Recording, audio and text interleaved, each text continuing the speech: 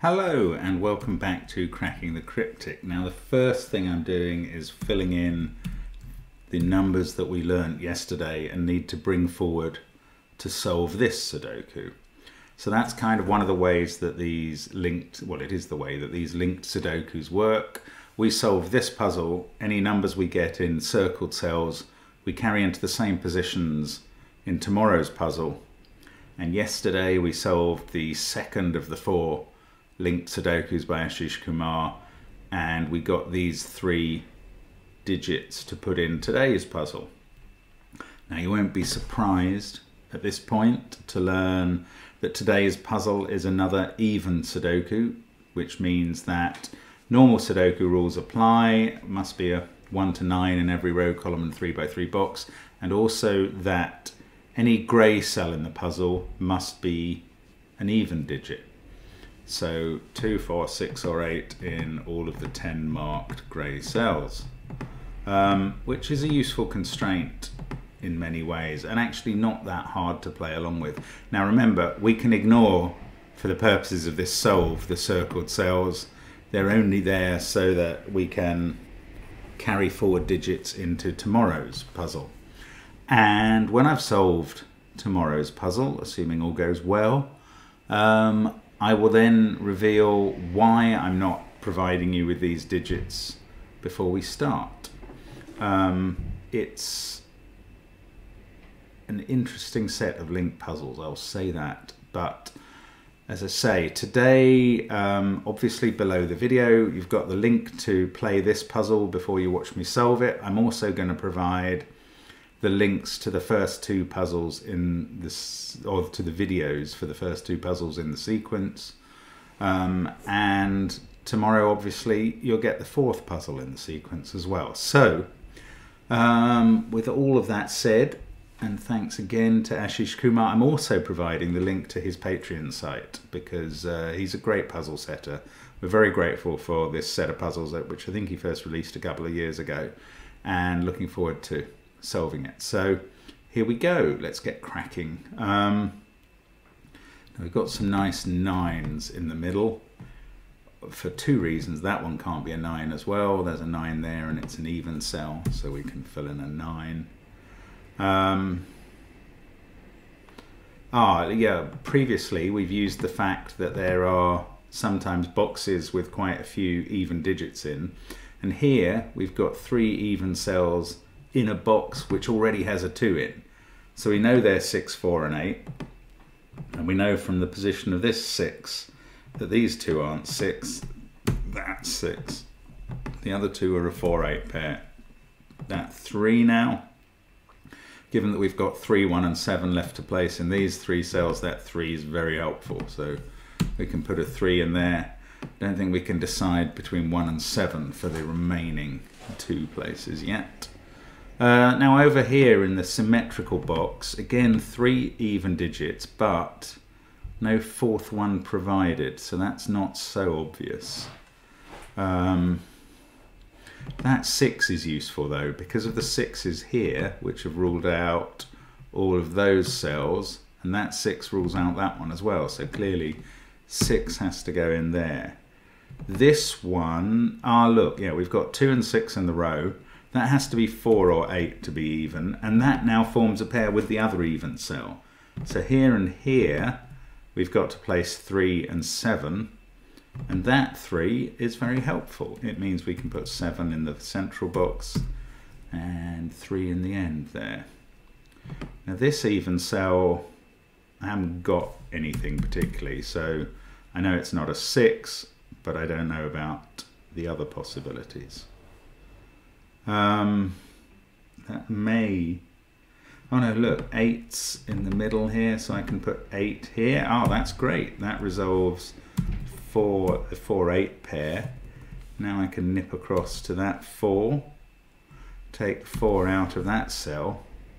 I've got 1, 7 and 5 to put in those 3, and the 7's very helpful. 7 there. So that's a 1, 5 pair. The last digit in the central box must be a 4. Must be. This is a 2, 5, 8 triple, and obviously the 5 must be in one of those 2 cells. I've got 2 more grey cells in column 9. These ones in column 1 are more helpful. Look, we've got 2 and 4 in the same column already. So these two have to be 6 and 8. And 6 there means this even cell is the 8. This one is the 6.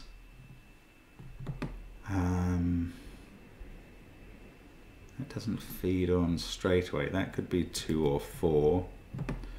This one could be 2, 4 or 8. Oh, that's nice. This is a naked single now. 4, 3, 6, 9, 8, 2 in the column, 5, 7 in the row. That's a 1. That resolves that pair, puts a 5 at the top. Now we've got all these possibilities filled in the grey cells. We can effectively solve this as a regular classic now. Look, 5 here is ruling out those cells. That 5 is ruling out that one. 5 in this box must be in the circle. 2 in this same column. Where can 2 go? Well, it can't go here because of that 2, or here because of that 2. So it's here. And in this box, look, 7's looking at all of these cells. So obviously 7 in the corner box has to be there. That's great for this box. So just keep working together. Every time you find a digit, look in another direction from that digit to see what can break loose. So this is a 1, 3, 8 triple. The top one can't be 8. That one can't be 1. This is a 4, 9 pair, and this is the remaining 3. So then we look across as suggested. Not obvious. Oh, 5, yes, 5 and 5. That must be 5. And at the top, that's very useful. That rules out those 3 cells. The 5 in the first cell over here rules out the other 2. So 5 again in the circle cell. Get rid of 5 there, put 5 in there. And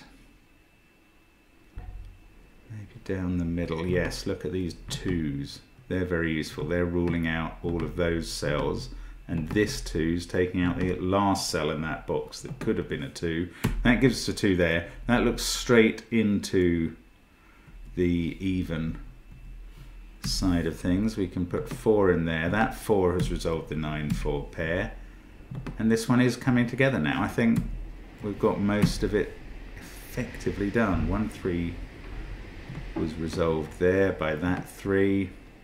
6, 4, 9 to go in here. 4 there.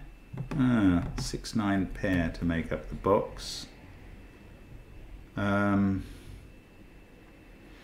about this 6, 9 or 3? Not sure. 2 and 8, no, not so useful. Let's look up. Okay, this is nice. This is a naked single now. 7, 8, 3, 2, 1, 5 in the column. 6, 9 in the row. We can put a 4 in there.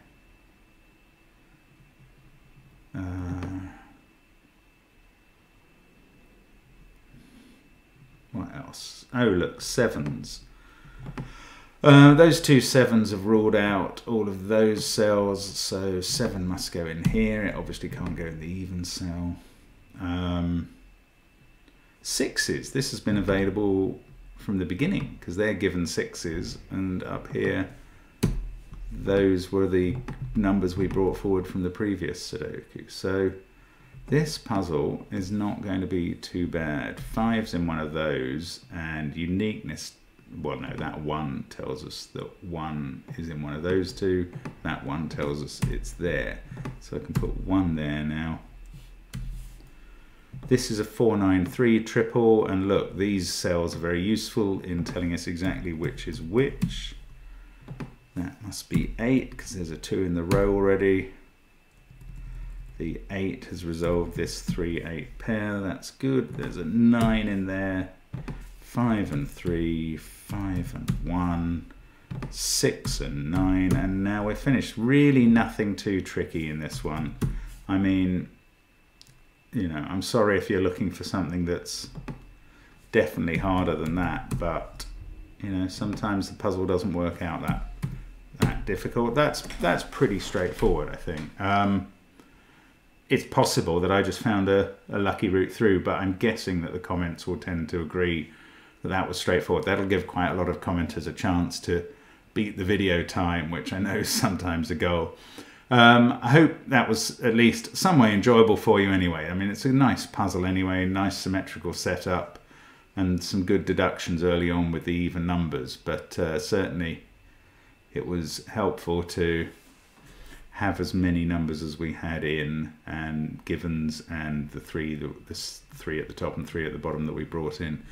Thanks very much for watching. We're gonna, as I say, get to the end of these 4 linked puzzles tomorrow and explain something else about them, and that I hope will be interesting to you. But for now, thanks very much for watching. Hope to see you again soon on Cracking the Cryptic. Do please stay safe during these tricky times, and see you again soon on Cracking the Cryptic. Bye for now.